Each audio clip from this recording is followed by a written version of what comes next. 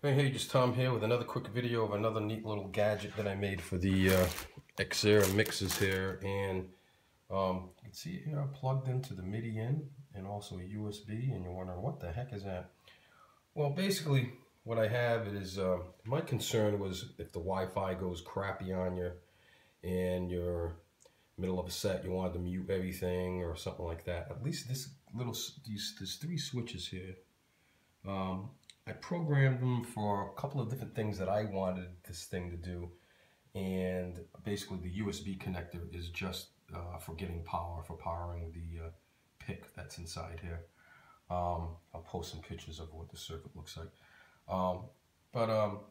Pretty simple code, MIDI code that is. You got to send some MIDI messages over to the XR mixer here, and this is just one of my displays here. And this red button that you see right here, the very top button, what that button is used for is so that you can mute on the master mute. You can see it there in the bottom right. You can see it off right now and on. And I'm basically controlling that by tapping that red button. That's basically going off and on. That's my fail-safe kind of, if anything goes awry and I want to be able to mute everything, at least I could reach over to the mixer here and hit the little red button there. I got a couple of more buttons, two more buttons, and what I programmed those to be is that sometimes when we take a break, I quickly want to mute all the channels except for the MP3 channels there. You can see right there, 15, 16. This is on the XR-16 here. Otherwise, it'd be on the aux channel there. So I basically have it so that if I come over here and the first black button below the red button, if I tap that, you'll see what it does. It mutes all the channels. I tap it again. It just mutes the MP3 so that you could play your set. And you tap it one more time and everything's unmuted. And it just keeps cycling like that. All the microphones are muted. Just the MP3 is muted and nothing's muted.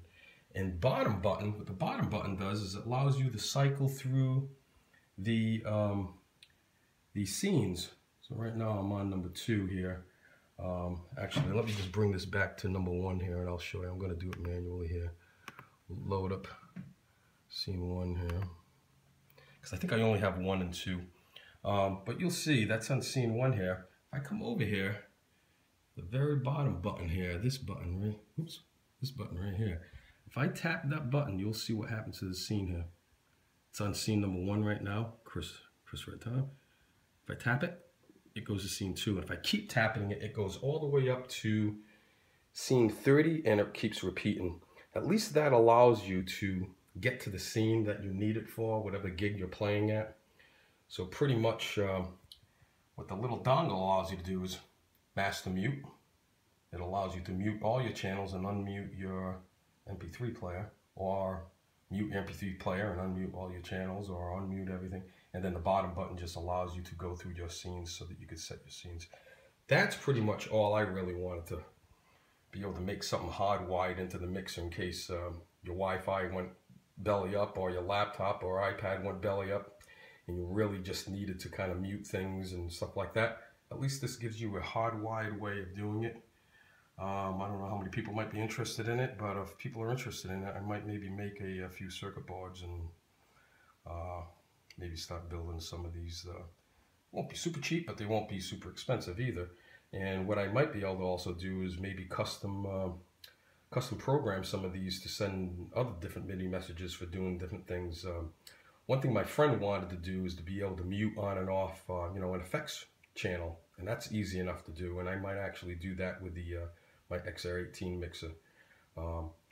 So anyway, the only thing I'd have to change on here, if you were going to plug this into an the XR-18, because this is the 16, is the USB channel. Instead of being this type of USB channel, it actually has the square, older USB plug that's made of hooking up that type of cable.